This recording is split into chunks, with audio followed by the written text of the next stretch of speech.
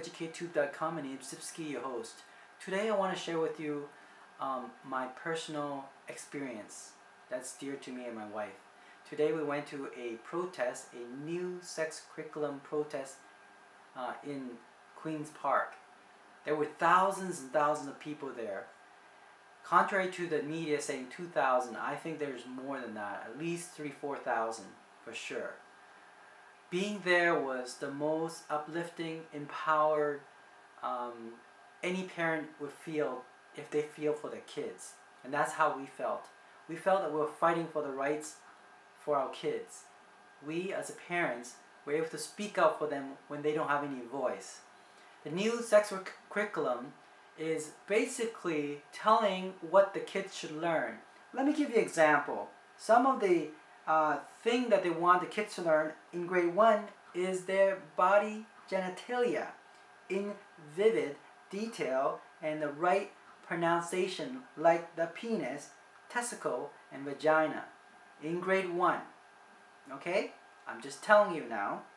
In grade 3, they already learn about different sex orientation with different lifestyles. I think that's a little bit too early for grade 3. It's not just my opinion, because when we went to the rally, there were different cultures, different ethnicity, different religions, whether it was Muslim, whether it was Christian, whether it was Sikh, whether it was Hindu, they were all there representative for the parents, for kids. They were grandparents, they were parents, they were kids. They all speak out. There were MPs. There were different non-profit organizations that speak out for the parents, for the kids.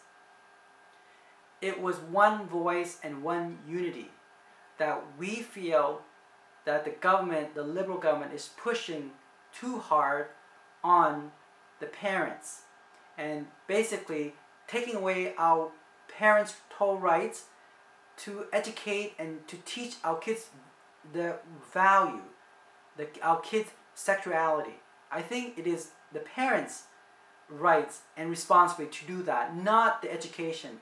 We should not be indoctrinating the kids. The government, I mean, should not be indoctrinating the kids and what they should be learning and what is right and wrong. It is the parents that should be teaching the kids about their sexuality, not the government. Let me keep going.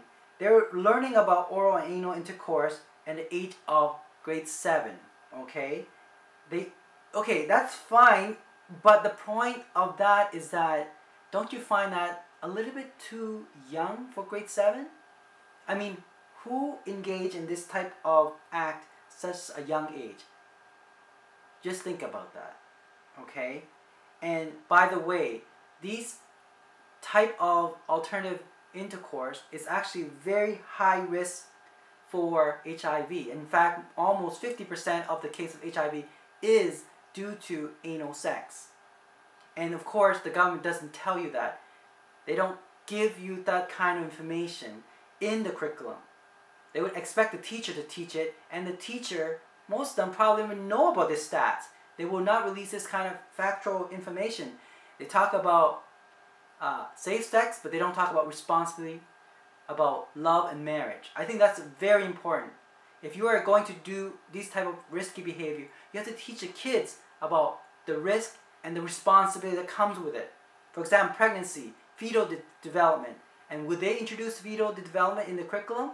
I doubt it. In fact, if you look at the curriculum, it doesn't mention about fetal development every single stage, showing the life in the pregnancy.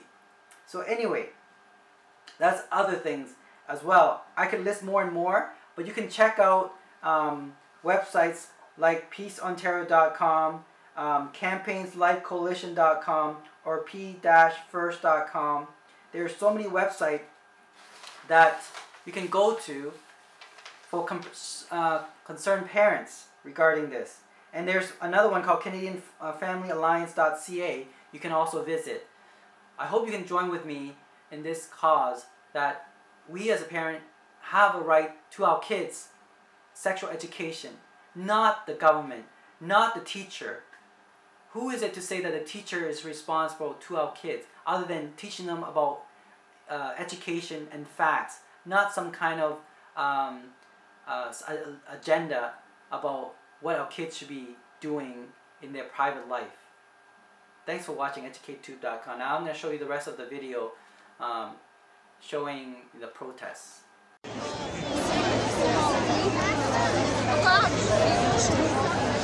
Claro.